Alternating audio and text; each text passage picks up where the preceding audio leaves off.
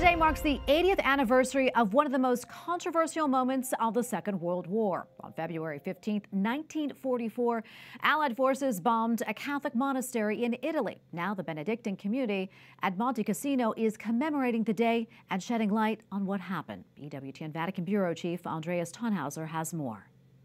Certamente qui non c'erano tedeschi. Certainly there were no Germans here, so there was no German army presence to justify the bombing.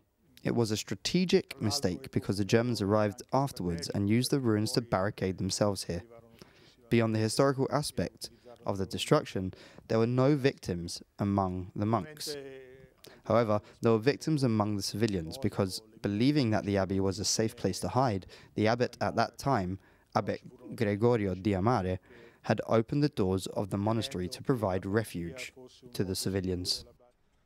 80 years after its destruction in the Second World War, the reconstructed Benedictine Abbey of Monte Cassino in central Italy stands as a timeless testament to the enduring legacy of its founder, Saint Benedict, the father of Western monasticism. Throughout the centuries, the abbey suffered several destructions, the most notable of which occurred during the Second World War. On the morning of February 15, 1944, the U.S. Allied forces bombed the abbey, an historic event that is being commemorated today by the abbey's Benedictine community. Founded in 529 by Saint Benedict, the abbey is the oldest monastery in Italy, and its destruction became one of the most controversial events of the war.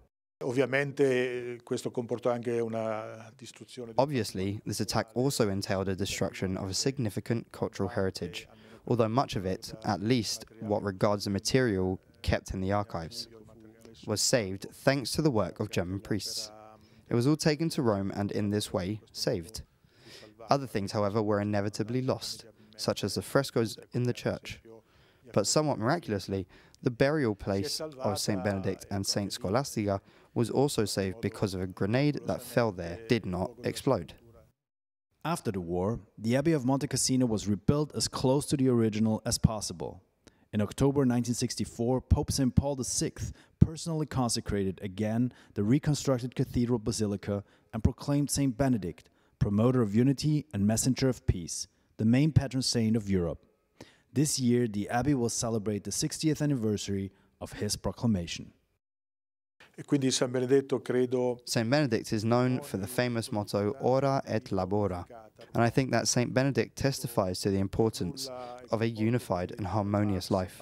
It isn't for no reason, then, that the Benedictine motto is Pax, peace, and that Benedict was proclaimed precisely the patron saint of Europe, with a bull describing him as a messenger of peace.